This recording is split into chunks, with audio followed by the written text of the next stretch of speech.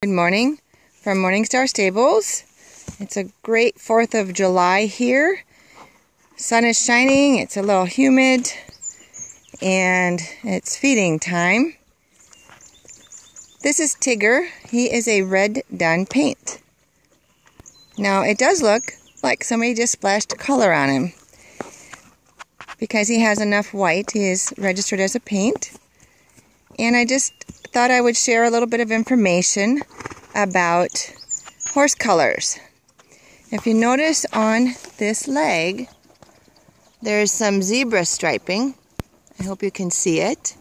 That is a dun trait. Also on the back of the other front leg, there is some zebra striping. So some darker striping and lighter. That's a pretty cool feature of a dun. The other feature of a dun is on his back, he has a stripe. And it goes down to his tail, and that makes him a dun.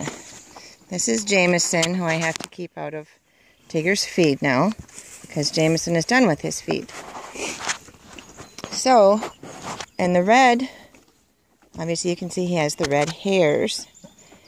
He's an Overo red dun paint, because there's no white over his back. There's white on his neck, but not white over his back. One of the things that a veterinarian has to do when they take a blood test to send in for a Coggins test is they have to draw the markings of a horse. And so the paint horses always offer a wonderful opportunity, a challenge, or some more time it takes to draw their markings. And if you see on Tigger's front left leg, there's a heart, a sideways heart. And there's Tigger's nose. And on his face, he has a star there on his forehead. That's called a star. A stripe and a snip on his nose, because the white extends all the way down. See if he'll show us his nose. There you go.